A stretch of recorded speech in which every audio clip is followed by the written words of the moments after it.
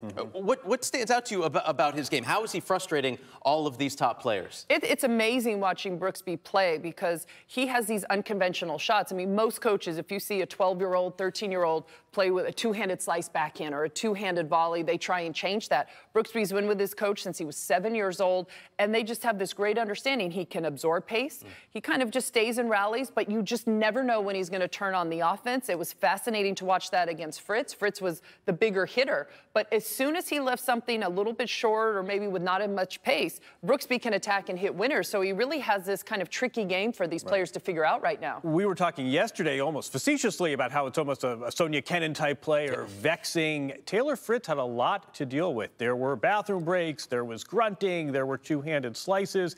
Not very happy after the match, Taylor Fritz was. Boom. Bo Jackson style. Yeah. You like that?